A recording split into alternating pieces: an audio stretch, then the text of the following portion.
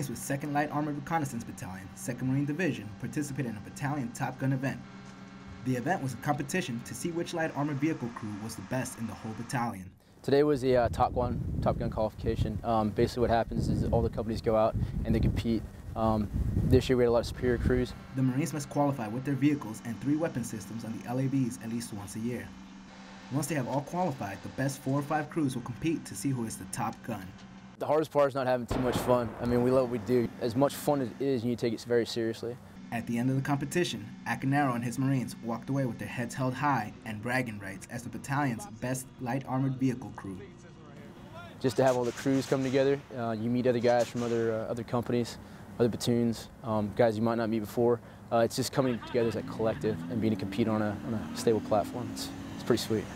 For 2nd Marine Division, Camp Lejeune, North Carolina, I'm Ed Galo.